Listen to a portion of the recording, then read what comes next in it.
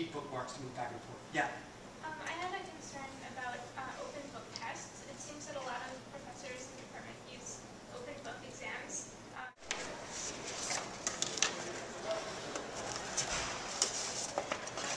Smaller than I expected. You get fancy University of Washington covers? My name is Juliet Bernstein, and I'm a new computer science graduate student. I'll be working in the graphics and imaging lab.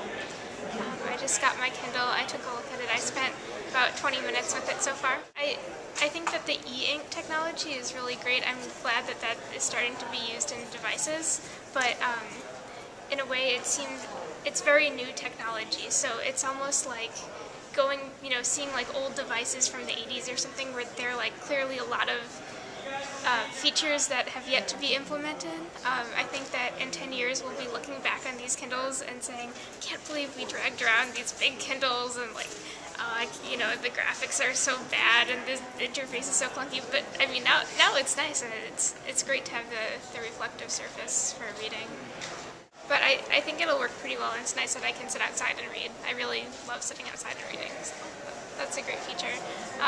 I did have one concern about using the Kindle for open book tests, which I talked about a little before. When I take a test, if it's an open book test, I like to, have certain pages that I flip to and I sort of memorize where things are in relation to images on the page. I'm a very visual person, and with the Kindle I can't do that. So I'm going to just have to serially go next page, and it takes a while to refresh. So I did have a concern about using it for open book tests, but I think for just casual reading, it'll work pretty well. I don't know about reference books. The Kindle is clearly designed for reading novels. So you start at page 1 and then you go next page, next page, next page. For reference books, it seems like there isn't really a good way to quickly access indexed material. So Sorry. it's okay.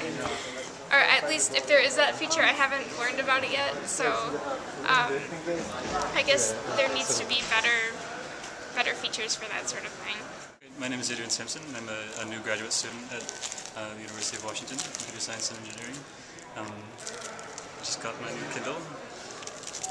I'm excited to start using it. I think the coolest thing about it is going to be reading journal papers and things, because I'm tired of just having to print things out just to write on them, and also is just physically wearing to be staring at a laptop reading papers for hours. It's starting out. Do you think it's going to be useful in your courses? Yeah, I hope so. Yeah, definitely. Especially if I'm able to write on journal papers that I have, it'll be extremely useful. Yeah.